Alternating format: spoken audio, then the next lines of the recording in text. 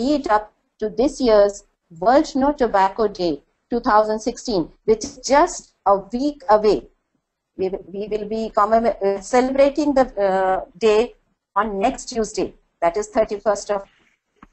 This year's World No Tobacco Day is very special because it is the first World No Tobacco Day after governments of countries of the world adopted the Sustainable Development Goals, one of which commits governments to implement the Global Tobacco Treaty, formerly called the WHO FCTC, by 2030. We have a luminary panel of experts today who will share important insights on how to progress towards end game of tobacco. Before we listen to our panelists, let us take a moment to remember and feel inspired by the indomitable spirit and passion of Yul Francisco Dorado, who was part of Corporate Accountability International team and a leader with Network for Accountability of Tobacco Transnationals from Colombia. We at CNS, Asha Parivar, and NAPM have fortunately worked with him closely as part of NAT in all previous COPs to WHO FCTC. Sadly, Yul passed away recently, but his incredible body of work in challenging big tobacco and other development justice initiatives lives on. We humbly dedicate this webinar to celebrate Yul's contribution to social justice, and CNS will also name one of its annual fellowships to commemorate Yul's inspiring legacy. Before we begin, let me make a few quick announcements. Our lead moderator from South African Broadcasting Corporation, Ashoc Ramsarup, has recently undergone a major surgery and is recuperating. So we will be missing him on this webinar, and do hope and pray he's healthy and back online for the next month's webinar. All participants are requested to please send us your questions while the panelists present. No need to wait.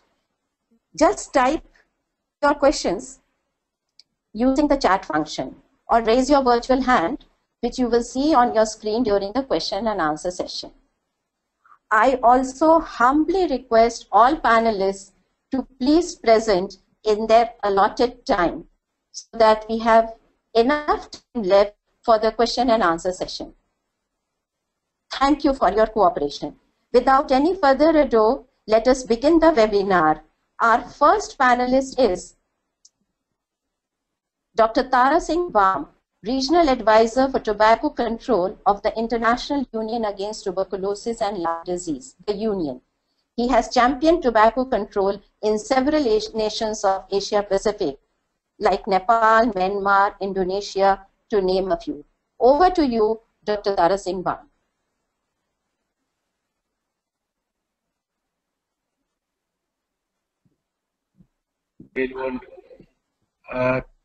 Can you hear me? Yes, we can hear you very clearly. Yes, thank you very much. Welcome to the webinar. So the CNS team is making a great contribution to improve the global public health program, and that we would like to pay our sincere thanks and congratulations. Thank you for your encouragement. Just to highlight this, tobacco is as we know, tobacco is a big killer, and it kills more than 600 million people every year globally. And most of the deaths are in developing settings, especially in Asia and Asia Pacific regions. And we also know that the passive smoking is also the killer. WHO already presents that more than 600,000 people die due to secondhand smoke. So at the regional and the international levels, we are making a great efforts on this, and there are significant the efforts are being carried out at the ground level, especially at the country levels, and you can name it, the WHO, the proven strategy like ban all types of tobacco advertising, promotion, and sponsorships. Increasing the size of the pictorial health warning, and also they ban the indoor smoking and support the smoker to quit smoking through the health system and other different ways, as well as the one of the most effective strategies raise tobacco tax. So these all the five proven strategies we are working at the country levels and supporting the governments and the civil society to promote the strategies. And another most important part that you also highlighted, so that's the Article 5.3. So in the public health efforts and tobacco control, each and every efforts, tobacco industries are always there, and they always try to underestimate and undermine our efforts and block the policy, the development process. So we observe and we are facing those interference from tobacco industry in many countries. You can name it everywhere at the global level through litigations and also through using the bilateral and multilateral donors and partners. So there are several things going on. So then as we know that the billion of smokers, they need help, and the number of the new the smokers also coming up every day. So our goal is how to prevent the youth and children smoking initiation and how to help the smoker to quit smoking. So for this, I would be more happy to take your few minutes to highlight our efforts in Asia Pacific on promoting a larger pictorial health warning. As we know, the larger pictorial health warnings are most effective than the text warning, and they are very effective to promote the quit and build the public awareness among the peoples, especially on the vulnerable populations and the illiterate peoples and peoples who do not have access to any health information. The pictorial health warning definitely would promote and sustain the health information all the time at the household and at the community level.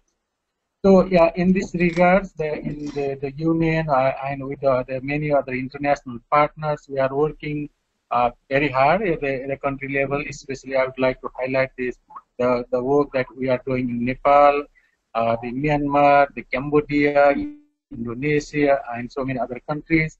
And one of the big win for our public health community, especially in tobacco control, that is the 90% pictorial health warning in Nepal. It was adopted in 2015, so now the implementation is underway. But we can see the compliance rate is not fully obtained, but because of the tobacco industry, the IT Indian Tobacco Company, and there are many other the domestic company in Nepal. However, we can see there is the good progress on implementation in Nepal. In other area like in Myanmar has just recently adopted a 75% pictorial health warnings, and it will be enforced in September 1. And similarly, Cambodia has also adopted a 55% pictorial health warning, and that will be entered into force on the 22nd July this year. So this is just beginning in these countries, but they have a clear roadmap to go beyond this. That is plain packaging in near future. And we as a partners, we are working on this. And as we know that this intervention, especially the larger pictorial health one, is very effective. You can see one of the slides I have just put there, that is comparing the text warning versus pictorial health warning in Myanmar, and they are both in the youth population and adult population. The pictorial health warning was found more scary and effective to warn the smoker on danger of tobacco use. And we have enough information, the scientific information from different parts of the world, from Australia, from Canada, and from Thailand, and from many parts, and that all the evidence shows that larger pictorial health warnings would be really effective to convince the smoker to quit and build the public awareness to prevent the new smoking and tobacco use. One of the slides that you can see, I have just I compared the larger pictorial health warning, that was the 75% in Nepal in the past, and the 40% pictorial health warning. The effectiveness the pictorial health warning to convince the smoker to reduce the smoking number of the cigarette per day. If you look at in Nepal, there is significance, the very remarkable reduction of the number of cigarettes the smoker used to smoke before the pictorial health warning and after the pictorial health warning, and compared to the Indonesia. So the local evidence suggests that these are the larger pictorial health warnings very effective, and they also convince the policymaker to go to increase the size of pictorial health warning and also think beyond the pictorial health warning. So I would just would like to jump into like the efforts that we as the international the partners and local partners working for the graphic health warning, larger graphic health warning, and also the ban all types of tobacco, the advertising, promotion, and sponsorships. So the things are going beyond those, like the plain packaging. Australia has started this work and now spreading in Europe, in the UK, and some other countries. So in Asia Pacific, and especially in the country like Nepal, thus I had the wonderful meeting with the senior official of the governments, and now they have started to go for plain packaging, and they would like to be the #1 country again in Asia to introduce the new legislation on plain packaging. Hopefully by 2016, the Nepal will they manage to get this plain packaging law. Similarly, the Myanmar, Cambodia, even in the Indonesia, they are thinking, they are planning to go beyond the pictorial health warning. That's the plain packaging. So as we all know that the tobacco packaging is one of the last advertisement tools for tobacco industry, and which of course they will fight for this, and they would like to block our efforts. But the global the scenario and global tobacco control community, including the other public health community, now that we are winning the battles.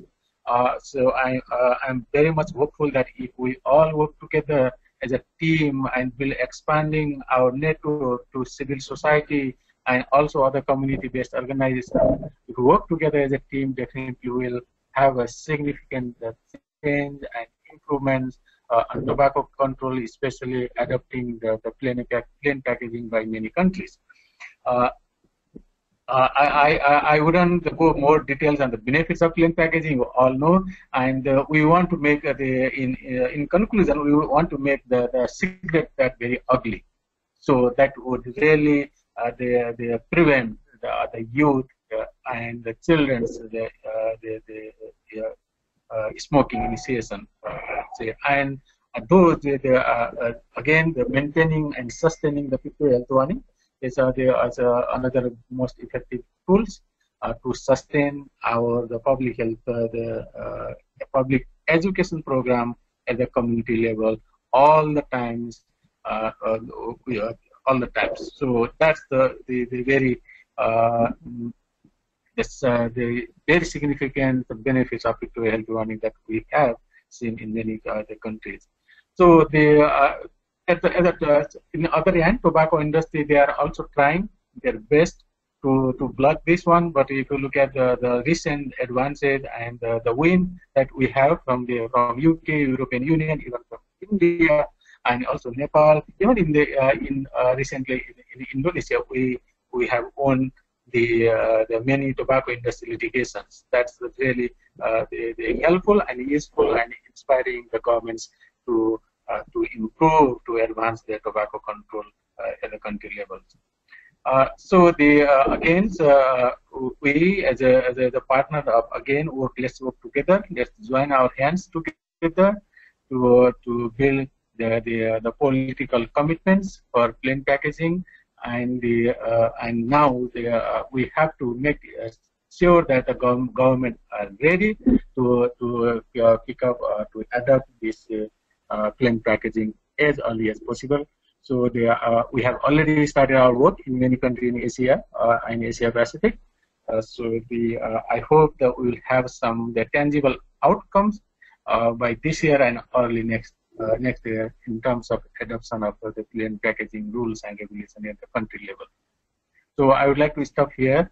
If any question or comments, I would be happy to take. Thank you very much. Thank you, Tara, and thank you for this. The salutes to all your efforts for trying to bring plain packaging in South Asia. And we are really happy to know that Nepal is making a lot of progress and other countries will follow. Thank you very much. Our next speaker is Professor Dr. KANT, who is the Director General's Awardee for Tobacco Control and has been the President of Association of Surgeons of India in 2012 and the SAARC Surgeons Association in the past. He began the first tobacco cessation clinic in King George's Medical University, where he superannuated as head of surgery department. He was also its former chief medical superintendent. Over to you, Professor KANT. Thank you, Shobha. It's very nice to talk to you. And I will be talking about tobacco and health. There's a very bad relationship between these two, and then try to touch the topic of the session. Dear friends, tobacco kills half of its users. Nearly 6 million people each year globally. I'm sure you are aware about that. And over 10 lakhs deaths annually in India. It's a very significant point. More than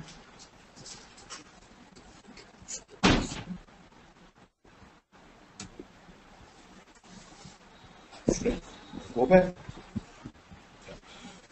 Yes, I'm talking about the tobacco and health relationship, and I'll also touch the point of cessation. You're all aware that tobacco kills nearly half of its users. One of the only products which used according to the instructions of the manufacturer, even then it kills half of it. And 6 million people each year are dying globally. Over 10 lakhs deaths are occurring annually in India. Now, important point again, more than 5 million deaths due to direct tobacco use, while more than 6 lakh are the result of second-hand smoke. So the passive smoking or second-hand smoking also killing in a very substantial manner. Nearly 80% of the world's 1 billion smokers live in low and middle income countries, which is a matter of concern because that is where poverty will also even destroy the treatment schedules and all that. Now coming to this is the leading cause of death, illness and impoverishment, and therefore it's getting one of the highest attention at present globally. Tobacco epidemic is one of the biggest public health threats the world has faced ever. Second-hand smoke kills. This is an important information, which I'm sure everybody is convinced about that. It's been proved. And more than 4,000 chemicals have been found in tobacco smoke, and 250 are known to be harmful, and more than 50 are known to cause cancer, and they're carcinogenic. There is no safe level of exposure to second-hand tobacco smoke, which becomes a matter of great concern. Now, studies show that awareness of hazards of tobacco use is very poor. And tobacco users need help to quit. They can't quit themselves, very effectively, as it is a very small percentage. And among the smokers who are aware, most want to quit, and that's a good sign. And comprehensive cessation services with full or partial cost coverage available in only 15% of the world's population, which is very, very low. And very important thing, which I've already mentioned also, the pictorial warnings and mass media campaigns, they do work and they are very helpful. Now, regarding the hazards, it's a big topic, but I'll try to summarize in a very simple way. This tobacco, utilization use can damage the present generation and it can damage the future generation. Regarding the present generation, this can be an individual who may become addicted to it. Financial, damages will be there, that he will be losing a lot of money on that, and therefore health and family will suffer. And the respiratory, oral, cardiac, pulmonary, vascular diseases, and then a very substantial manner cancers. So therefore, individual can develop any one large number of diseases related to these organs. And then the family or society can also be affected by the same thing, by their passive smoking and also peer pressure. Peer pressure, I mean, for starting and also for when somebody is tolerating, when somebody is not understanding that the skills and somebody is smoking in the family. The coming to the future generation, if a pregnant mother is in the home or in the atmosphere, where the smoke is there, tobacco smoke is there, then the low birth weight babies, premature births, mental deficiency, birth defects, and sudden death syndrome have been observed. And there is a strong link to major non-communicable diseases like diabetes, hypertension, and this is very important, and tuberculosis and many others. Regarding tuberculosis, it's very important to learn that nearly 3 to 4 times more chances of developing tuberculosis are present in a case with smoker. Showing some of the slides, we will see this. This is leukoplakia. Oral chewing is very common in our country and also common in adjoining countries. And you can see this whitish discoloration is a precancerous condition. Here you can see a cancer cheek is developing, and you can see the dental destruction, the gingivitis and infections in the all teeth, and not only discoloration but also malfunctioning. Then this is a condition called as submucosal fibrosis, where because of tobacco, the person cannot open his mouth, and therefore you can see this man is trying to open, he cannot. At a young age, he had developed this complication, which in itself is a precancerous condition. Now coming to the tongue, you can see people used to keep the quid under the tongue, and therefore you can see that arrow where the tumor has developed and cancer tongue has occurred. Then this cancer has burst out, it's called a fungation, and this is from oral cancer leading to secondaries in the neck, and therefore this is a very costly situation and a very hopeless situation. Here is a person who used to keep his spit into the front of mouth, between the lips, and see developed cancer. This is another person who has advanced oral cancer, which has fungated out and also is almost unresectable and difficult to treat. Here you can see the whole of the cheek is damaged. The cancer will advance to that extent that torch is showing out of the cheek, and this is an advanced oral cancer. Dear friends, it is very important to learn not only human being, this is also spoiling the animals. And this is one of the dog of a minister who used to take tobacco and develop cancer, and he showed his dog, and you can see the arrows show it that the dog also had a tongue cancer because he was giving this tobacco to the dog also for chewing, and he used to take it. Coming to the other hazard, which is called a vascular hazard, there's a special disease called a Berger disease can develop, and vascular anomalies can occur which are going to constrict the vessel, whether cardiac or peripheral. Peripheral vessels, you can see here that both the limbs of this vendor have lost, and this lady also, who was a tobacco chewer, also lost both the limbs because of the disease. Then this is the final situation where you find the cardiac failure occurs, myocardial infarction occurs, and then related complications occur when a person is in such a situation. Coming to tobacco cessation, briefly I will tell that counseling is the most important step, which may be individual, it may be group, it may be family, and then physical evaluation and Fagerstrom grading is done regarding the severity of the addiction.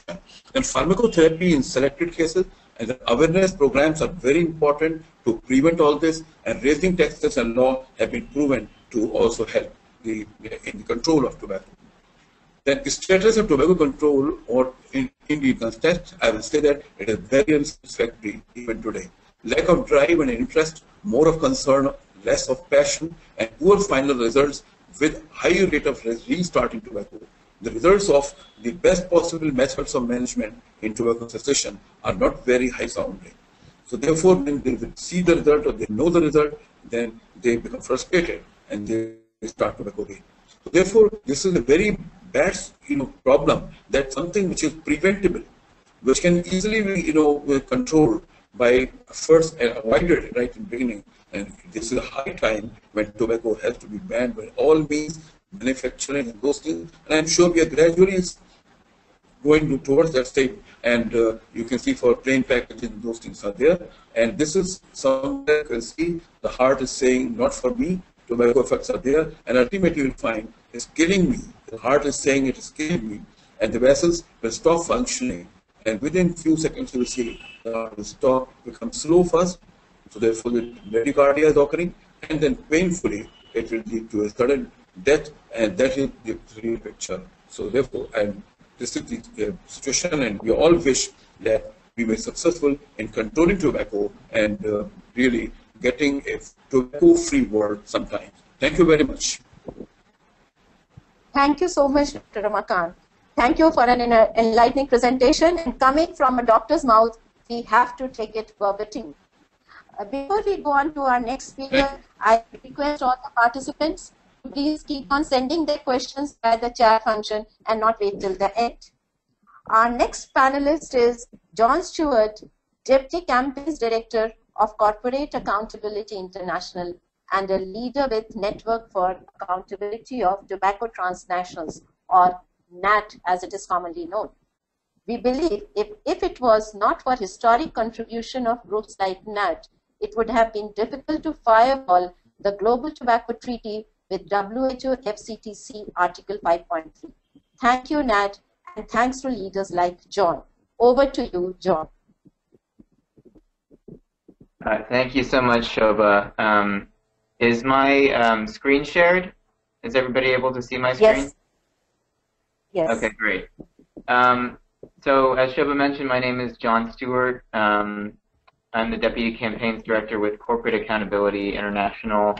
If you are not familiar with Corporate Accountability International, we are a membership-based organization. We're based in the United States, but do work internationally to protect human rights, public health, and the environment from dangerous or irresponsible actions by multinational corporations. Throughout our almost 40-year history, we've waged and won campaigns that have forced some of the largest corporations in the world to end their life-threatening abuses, starting with Nestle when it was aggressively marketing infant formula in global south countries that didn't have access to clean drinking water, to securing international code through the WHO regulating baby formula substitute marketing, to being one of the first NGO observers to the FCTC.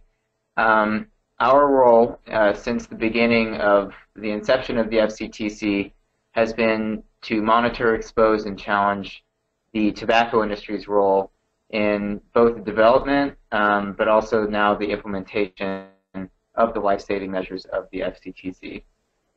So over the next 5 or 6 minutes, I'll be just giving you the basics of the tobacco industry's tactics to undermine public health globally, and then I'll focus in on a recent case study, British American tobacco, and some revelations that came to us last year about one of the largest conspiracies of bribery that's ever been documented by an internal whistleblower. And then I'll talk about how that relates to the mechanisms that civil society and governments have within the FCTC to rein in the tobacco industry's abuses. So to begin with, it's important to remember the size of scale of big tobacco. And we say big tobacco because the tobacco industry remains one of the most consolidated industries on the planet. In 2010, the combined revenues of British American Tobacco, Japan Tobacco, and Philip Morris International were $200 billion, which are greater than the combined GDPs of all of these countries combined that you see here on the screen. And that's important to keep in mind because when governments are faced with intimidation by the tobacco industry, they are in turn forced to deal and contend with the incredible political and economic clout of these corporations. So the industry, because it has a financial incentive to continue to profit from the sale of its deadly and addictive products, will do everything in its power to undermine the life-saving measures of the FCTC, which are designed to reduce tobacco consumption. The tobacco industry's tactics and strategies are well documented, mostly thanks to the release of millions of internal documents through the Master Settlement Agreement, the large-scale lawsuit by attorneys general in the United States in the late 1990s. But since then, many of the tobacco industry strategies and tactics to undermine tobacco control measures and public health measures at large have been well documented. This is just a short list of the primary tactics. One interesting note is that we've started seeing other industries, from the junk food industry to the fossil fuel industry, take the page out of the tobacco industry playbook when it comes to blocking regulations designed to protect public health and the environment. So to give you a real-life example of what this looks like, late last year the BBC exposed for the first time British American Tobacco's widespread and systemic use of bribery to influence politicians, parliamentarians, public health officials, and even staff of competitor tobacco corporations in 5 countries in Central and East Africa. Though many of British American Tobacco's intimidation tactics to secure influence and stymie health policy in Africa were already well documented, the BBC's revelations exposed the shadowy and illicit strategies that BAT employed behind closed doors to curb the passage and implementation of life-saving tobacco control policies across Africa. And these bribery tactics were exposed by a whistleblower who had worked for British American Tobacco Kenya for 13 years. His name is Paul Hopkins. And he was a self-described commercial hitman. And he revealed that he had made literally hundreds of illegal payments running into thousands of dollars to compromise policymakers, and in one case even demanded a draft copy of Burundi's tobacco control bill from its contact person in that country's government to, quote, accommodate amendments before the president signs. It's also notable that this same whistleblower bribed a representative to the FCTC international treaty meetings from Burundi, giving him a payment to basically represent the industry's interests at that meeting. So the good news is that following the airing of that documentary, Corporate Accountability International partnered with organizations across the world, but mostly in Africa and the UK, to call for accountability. And we organized public health and civil society organizations to call on UK authorities to launch an investigation into British American Tobacco's bribery scandal.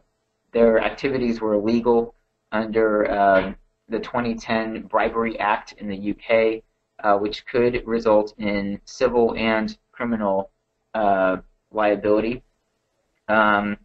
We also organized folks in Kenya to call for an investigation in that country, and the Kenyan government recently committed to doing so.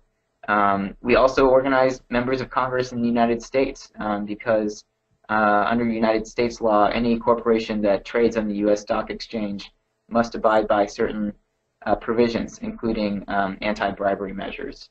And finally, it's notable that the tobacco industry had sued Kenya previously to the revelation of this bribery scandal for failing to consult adequately the industry during the process of developing its public health regulations. And the good news is that, in part due to the discredited image of British American Tobacco, though of course there was a lot of work among their legal team behind the scenes, Kenya, the Ministry of Health just recently won that case. So its public health regulations are being upheld even in the face of industry intimidation. So this is emblematic of 2 control mechanisms that we have for the tobacco industry within the FCTC. Article 5.3, which basically puts a firewall between the tobacco industry and public health officials, also includes protections for the actual treaty meetings themselves, and Article 19, which is designed to hold the tobacco industry legally liable for its abuses. Both of these issues will figure front and center in the agenda for the upcoming Conference of the Parties for the Global Tobacco Treaty, the FCTC, in India in November of this year. So just very quickly, Article 5.3, the premise behind it is very simple. Basically, the tobacco industry is legally obliged to increase tobacco consumption and profits for the shareholders, and the goals of the FCTC are to reduce tobacco consumption. So therefore, the tobacco industry has a fundamental, irreconcilable conflict of interest between the interests of public health and the interests of the tobacco industry itself. So countries under the FCTC are obliged to protect their tobacco control measures from the undue influence of the industry.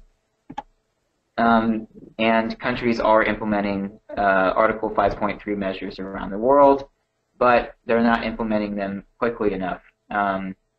And tobacco industry interference remains one of the greatest threats to the implementation of all of the FCTC's life-saving measures. So at the upcoming COP, there are a couple recommendations that will be coming out of a report of experts on Article 5.3 for how to accelerate implementation, and here is a list of those recommendations. The other mechanism is liability, basically the idea that the industry should be held legally liable for the high cost of health care associated with its products, as well as illegal activities such as the bribery scandal that I talked about before. So again, a group of experts from around the world, including a Corporate Accountability International staff member, got together in April and came up with a list of recommendations for parties for how to accelerate implementation of liability mechanisms within their countries to hold the industry legally liable for its abuses.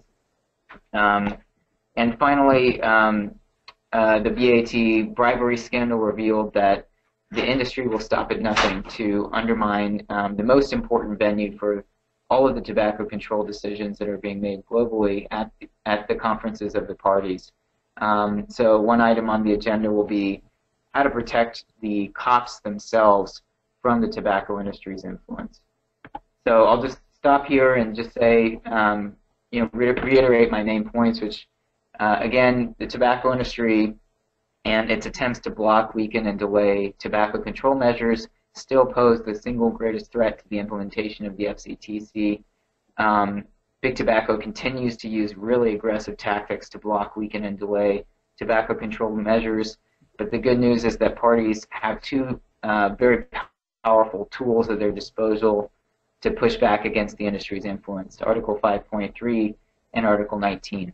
So one of the top priorities for this upcoming COP will be accelerating the implementation of these two measures to accelerate the implementation of the FCTC's life-saving potential. Thank you.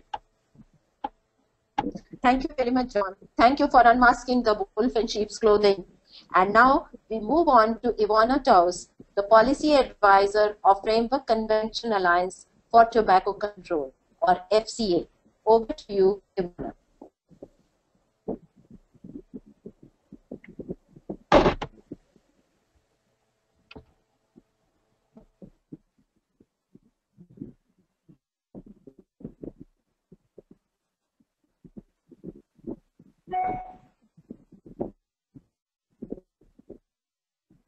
Are you there? We can see your slide.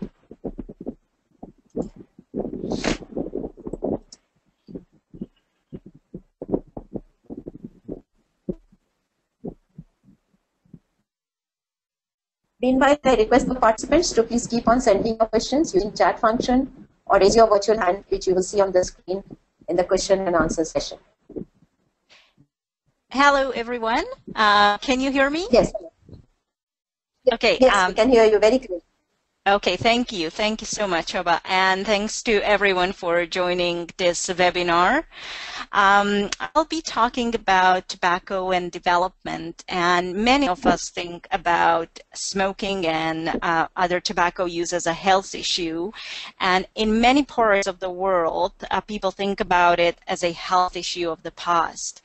And what I want to tell you is that it is not just a health issue, and it is not an issue of past, certainly not any more important than it's been 10 or 20 years ago.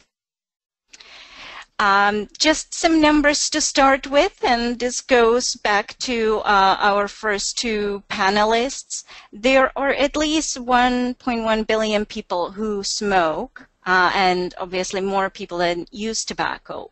And those people mostly live in middle or low-income countries.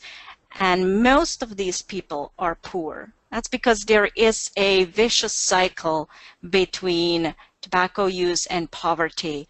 The less opportunities you have, the more prone you are to start smoking or using tobacco. And once you get into this cycle, you're trapped because obviously nicotine is addictive, and then you just kind of keep spending more resources on tobacco, the resources that you would otherwise spend on education or your housing or even your daily food.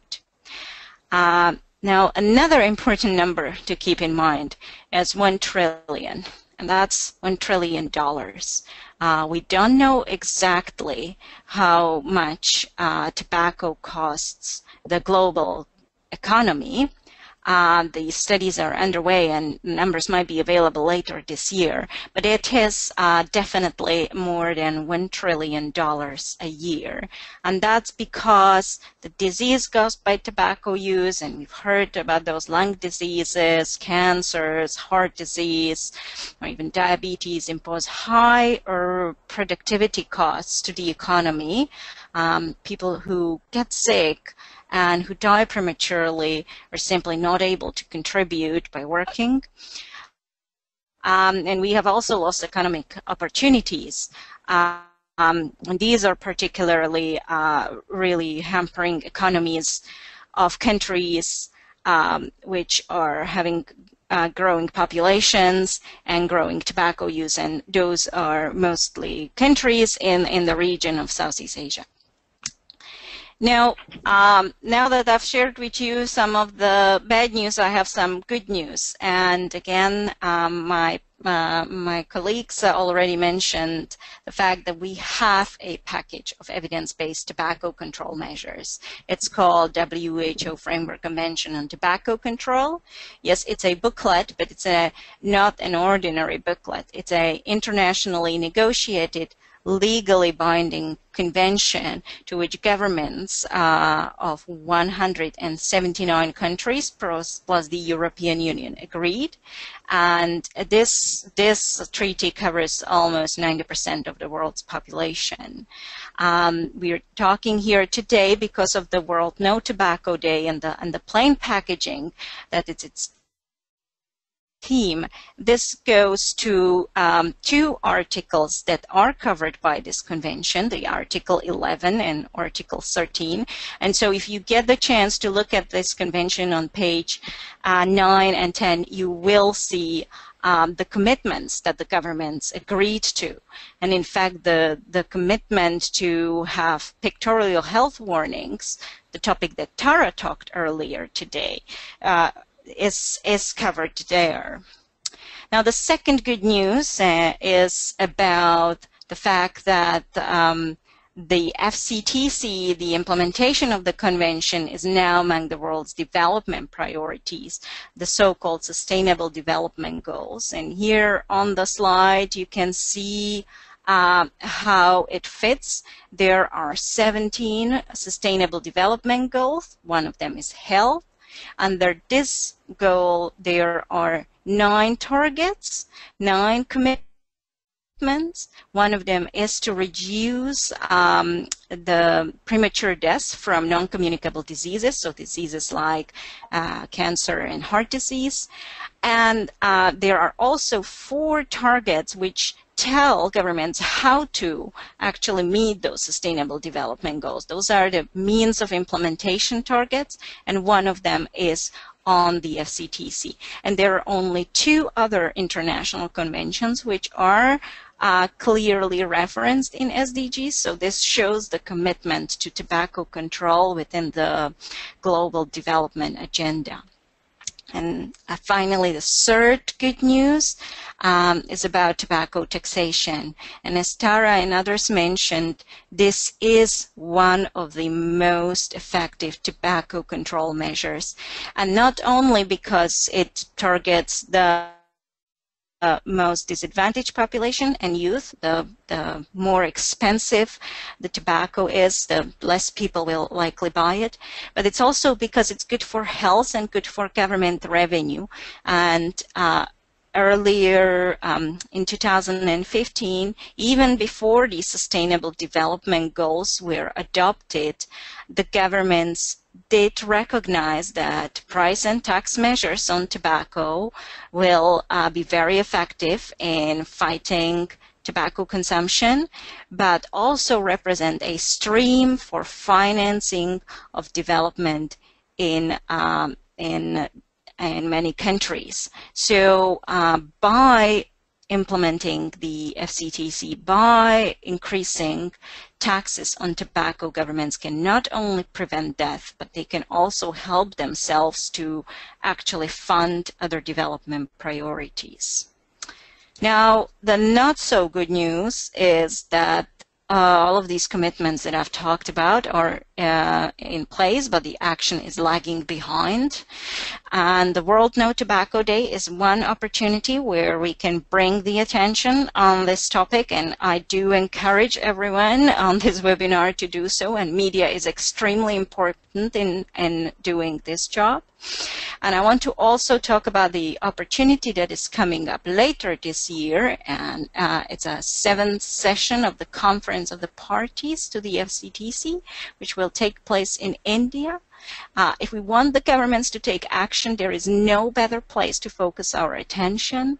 The COP, the Conference of the Parties, is like a global government for tobacco control. And in less than 6 months in India, over 150 governments will gather to decide on actions that need to take place on global tobacco control in the next 2 years. That's because these meetings, these COPs, take place only every 2 years. And so it will be very important to see governments actually taking action and making sure that tobacco control becomes part of every development effort, and that there are more resources devoted to tobacco control. Because as John talked about, tobacco industry, the vector of this disease and the tobacco use is a very powerful and wealthy industry, and so we need the resources to fight it. Now, I've included in my slides also some helpful resources for you if you want to learn more about some of these topics. And you have the link there to the website of the COP7. And that is it from me. Thank you very much. And I would be very happy to answer any questions. Thank you. Thank you, Ivana, and I'm sure there'll be questions for you. And now, last but not the least, we have Rahul Dwivedi, Director of Vote for Health Campaign and Country Coordinator of APAC Youth Action Network and GYAT Leader. Over to you, Rahul.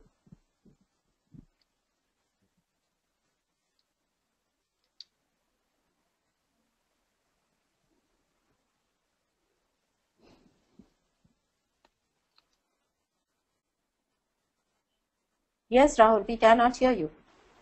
Hello. Yes, yes. Can you hear me, Shobha, now? Yeah. Yes, greeting yes. everyone. The point that I want to raise out of my presentation is youth should be mobilized target of tobacco control, not the tobacco industry. As evidence shows that over 80% of tobacco addiction begins before the age of 18. So it is quite clear that youth are targeted by deceptive, misleading, and deceitful ways of tobacco industry to keep their revenues flowing in. Tobacco industry loses over 6 million of its customers. That is why they want to recruit a lot more to be in the business. So children and youth are sadly becomes a soft target for tobacco industry, and whereas we believe that children and youth must not be target of tobacco industry. Children and youth can play an important role in ending the game of tobacco epidemic. And that is why we have been consistently working with children and youth to empower them and help them make an informed choice whether to choose life or to choose death. Now, when government across the world are committing the Agenda 2030 for Sustainable Development Goals, SDGs, and I am very much sure SDGs, achieving SDGs would not be possible until and unless we engage young people meaningfully. And that is why I want to raise this that youth are not only the part of the problem, solutions, and they need to be empowered and with tools and need to be engaged in policies and programs so that they can help out to combat the situation and face the problems. And in India, we have one such tools that calls Right to Information, which empowers every citizen to seek information from public departments. And use of RTI in tobacco control has been very effective, and we have experiences to use of RTI by empowering young people especially. So every year in related to World No Tobacco Day, we organize a week-long rights and responsibilities summer training programs, especially for young children, where we try to build their capacity and give them hands-on training of filing and drafting and filing RTI applications pertaining to seek information why tobacco control policies are not implemented. For example, why there is a retail outlet shops within the 100 shares of educational institutions when the law prohibits it. So then the impact, as you can see, on many occasions when the RTI applications have been filed in government departments such as police departments, many times police departments and government departments which are responsible to implement national tobacco control programs have taken the cognizance of it, and they have to remove the tobacco or retail outlets from 100 yards of educational institutions, and media has also reported such instances very well here in Lucknow. So we have been working with young children and youth, and in line with this, we also organize one such important workshop that was on advocacy training workshop on WHO's FCTC Article 5.3, and where we collaborate with civil society organizations as well as government representatives to participate in this workshop, and youth who are also part of this training process and workshops. And they will continue engaging youth in such way in coming futures to combat the tobacco control, to defeat this tobacco epidemic. So with this slide, as time is running by, I would like to end my presentations. I'm very happy to take the questions in the question and answer sessions. Thank you so much. Over to you, Sola. Thank you, Rahul. We begin our question and answer session. We already have too many questions, and I would request the participants to keep on sending them. Aarti Dhar, a very senior journalist from India, wanted to ask a question. Aarti, if you are there, would you like to ask the question yourself? Aarti, can you hear me? Shobha? Yes, Hello? Aarti. Yes, we can hear you. Hello? Okay. Can you hear me now? Yes, we can hear you very clearly, Aarti. Okay. So I was just wondering, why is there never a demand for banning tobacco, unlike liquor, though both are very high revenue earning sources? It just leaves me, wondering. Would anybody from the panelists like to answer that? Yes, please do, Doctor. Yes. I would like to answer the question. You're asking why tobacco is not banned to compare it with alcohol. This situation is that so? Yes. You're asking that. All right. So the problem is that tobacco is being banned. It's use of tobacco, especially in smoking form, and gradually you're finding that the efforts are being made. The point actually sometimes comes is that the industry, they claim that there is a role of genetical predisposition also. they say if a person has got to develop lung cancer, they got a special gene, and that gene is already there. And even if he does not smoke, that's what they claim, he will develop cancer. So this is how somehow or the other they create confusion. And although there are a lot of studies done in twins and other places and controlled scientific studies have been done, and there's no doubt about all this that it causes cancer, it causes complications like emphysema, bronchitis, heart disease, so many things. So what happens is actually this is what comes in the way gradually, but a day will come, efforts will continue, and you find people are getting convinced that this has to be. Second point is that sometimes it has been classified as a drug, and the tobacco has been used in certain diseases, and that one of the disease was Alzheimer's disease, and this has been used. Therefore, they keep on claiming that if drug can be harmful to some person, but sometimes if it is used, it cannot be removed like that, and therefore the banning is not possible. So therefore, there are things which are coming now towards the closer that ultimately it will be banned. And regarding alcohol, I can tell you very frankly, it has a lot of hazards and problems. But because, for example, one of the states in our own country, more than 60% of the revenue the government earns from alcohol. So therefore, alcohol is being taken in a different spirit. And unfortunately, but you are very right, the time is ripe, and it is for the efforts are also in full vigor that tobacco should be, the manufacturing should be banned. I told you the limitations are only two. Thank you. Aarti, I would like to add that at least gutka has been banned in many states of India, and let us hope that the next step would be banning cigarettes as well. So I think media can play a big role in that. And then in fact, we had a question from Roger Paul from Uganda, who says that as media, how can we reverse this trend of so many million people dying annually from tobacco? And what can be a strong media agenda to ensure government's commitments to take strong action, apart from just commemorating World No Tobacco Day? These are his words. Anybody would like to answer this? Ivana or John, would you like to answer role of media? Ivana mentioned that in her presentation.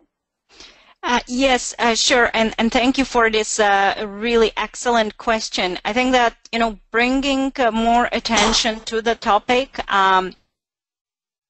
talking about what is happening in your country and what specifically is your government doing is very important. So looking into, is there a tobacco control law in place, and is it in fact enforced, and what are the obstacles government employees face in doing their job on tobacco control? Is there actually someone working on tobacco control in your country? What is their budget to do the job? What type of revenue the government raises from tobacco taxation and how much it invests in tobacco control are some of the facts that, if you expose them, you just show, is the commitment of the government really there, and is there not? And I will let John speak about bringing the attention to what the tobacco industry is doing, because that's the other part that is very important. Yeah, thank you, Ivana. It is very important, especially in global north countries. The tobacco industry's reputation has been so tarnished and discredited that it makes it easier for governments to enact regulations on the industries and controls on the industries. But in the global south, the tobacco industry invests a lot of money in corporate responsibility programs to boost its image, position itself as a essential actor within the economy, when we know that it is anything but, and is actually enacting and it is working behind the scenes, as we saw with the British American tobacco bribery scandal, to undermine democracy and promote its deadly products, no matter what. So the media has a very important role to to not take the tobacco industry's public relations materials at face value, to expose the truth behind what the tobacco industry is doing, whether it's in Congress or Parliament, and to promote tobacco control policies when they're introduced into Parliament or Congress. Thank you. I just like to add that, as both of you have said, we really need to watch out about the corporate capture of media, which is happening in a big way. So media needs to be alerted and aware of that as well. It's done in a very subtle way, but the way industry is trying to capture the media.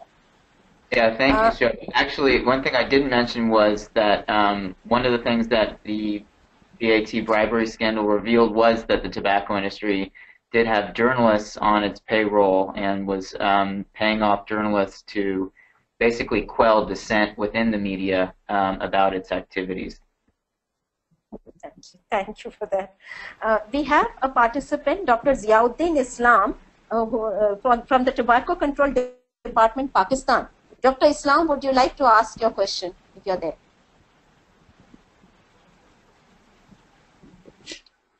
Dr. Islam. Yeah, thank you very much. Thank you, Shobha. There is always the argument from the tobacco industry. Whenever we ask them for raising the taxes, all over the world, we see their response is by raising the taxes, the illicit trade will be increased. So I just need your response. Thank you. Okay, John, would you like to answer that? Sure, and I'm happy to answer as well. Please, please do. Yes, I was coming to. Okay, so the first response is one of the highest taxes on tobacco control are levied by the governments, for example, in Europe or in Canada, and those governments have very low levels of illicit trade. There is no correlation between tobacco taxes and the level of illicit trade. The correlation or the relationship is there between how the government can protect its borders and whether it can enforce the law. Now, these are all very important issues, and we know that some governments do indeed fear that the illicit trade will grow, but that's why there is a protocol on illicit trade that's been adopted by the governments, and it includes two important provisions that even if the governments don't ratify the protocol, sign up to it like they did for the treaty, which Pakistan did, they can implement these two measures. And the first one is to license all production, all the chain of production of tobacco products, and issue stamps and codes for all tobacco products so that it is possible to verify where these products come from. So this is a very, very long response, but you know, the argument, what I want to say is the argument of illicit trade is just simply a tactic of tobacco industry to scare governments. And I would be more than happy to provide you with more information. Maybe you can email me, and we can certainly think about what type of argument is the best one for the government of Pakistan to address this. But I just not be intimidated by it, because they've used it in many, many countries, and you know, the evidence shows that there is absolutely no relationship between increasing tobacco taxes and the illicit trade. Thank you, Ivona. We have a question from Angufa from Cameroon, and perhaps this could be answered by Professor Ramakant. Angufa wants to know: Are chewing tobacco and snuff safer alternatives to smoking cigarettes? And what are the health risks of smoking pipes and cigars? Are they different from cigarettes or the same?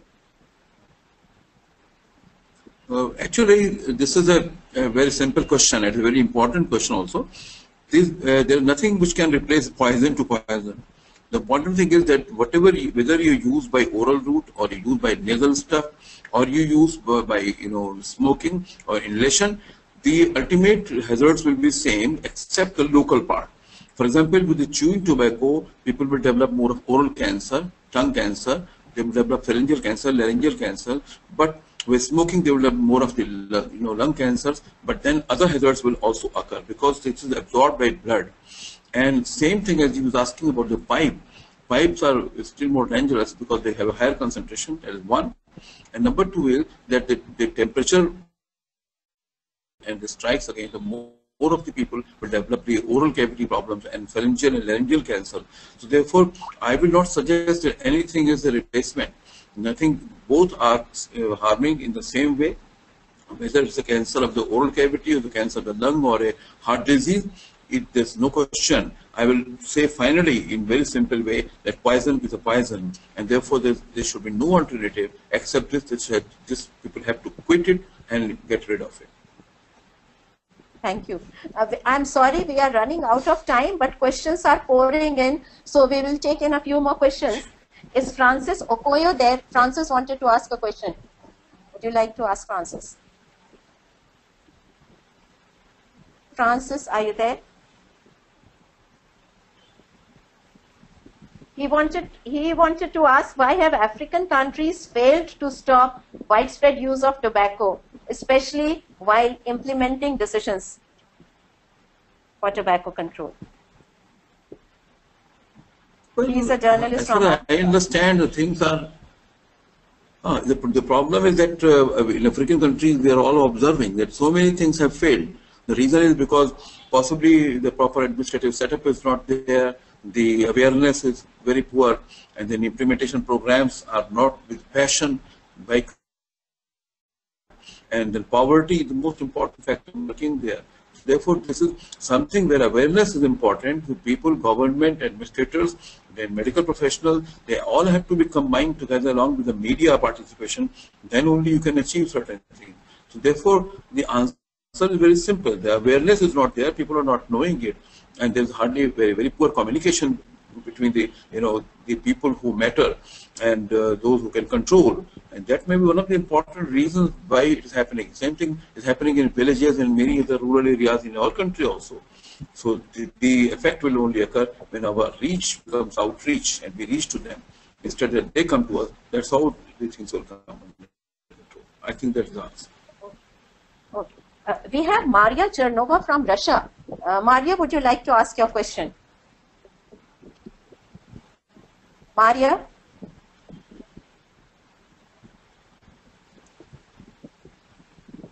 If Maria can hear us. She had an interesting question to ask. She wants to know, can the Panama leaks data be useful to reveal tobacco industry's corruption schemes? Who would like to take that, John or Ivona? John should take answer. Hello?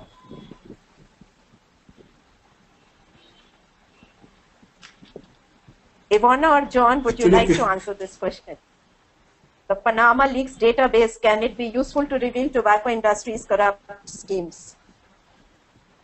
I think this is indeed a question for John. I'm not familiar with any of the documents that would show really the corruption of tobacco industry and governments. I believe the Panama Papers are more in terms of offshore investments and avoiding taxes from investments, but that's only my personal knowledge, and so yeah, that's okay. I don't know. I think John is having some internet problems at his end. He's trying to rectify it. Meanwhile, there is a question that why are governments not banning tobacco in the interest of people's health?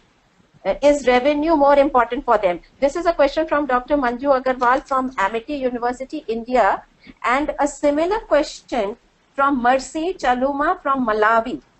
And Mercy wants to know what can be done to sensitize people in economies like Malawi that rely on tobacco revenues. Sometimes it seems unpatriotic, as if the journalist say that tobacco should be banned. Because it is always said that tobacco is a huge revenue earner. I can tell there's some quota, some important data. Yeah, I'll answer this question. Yes. Actually, this is absolutely a myth. It is wrong that the revenue is more important. The point is they're projecting it wrongly. In India itself, the Indian Council of Medical Research had a study done some times back, and which showed that 24,000 crores was the money which was collected as a revenue, 24,000 crores in 1 year from tobacco, and 27,000 crore were spent only on lung cancer by the government. You can imagine where is the benefit. There's no question. And the benefit may be only, which is again something of a wrong type, a type of bribing going on in the back. Otherwise, revenue is not the reason for here. Revenue is the reason in alcohol.